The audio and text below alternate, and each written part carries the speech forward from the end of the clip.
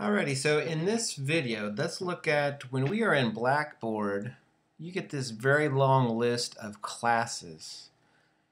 You can see mine goes from summer, I have all these fall classes, and I even have some from 2011.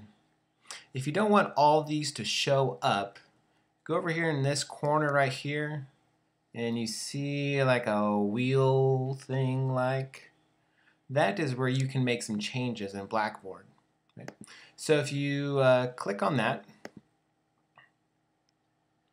this will bring up a screen that allows you to see those courses. Wherever you see a check mark, and we are looking for that check mark right here, it says course name. So if I scroll down, look at all those wonderful classes I have taught.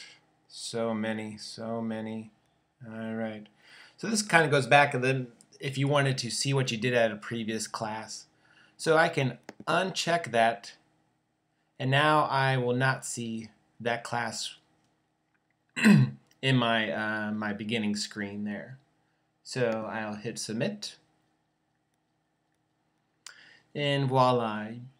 In the beginning of the video, I had 2 classes right around this area, but now there's just 1.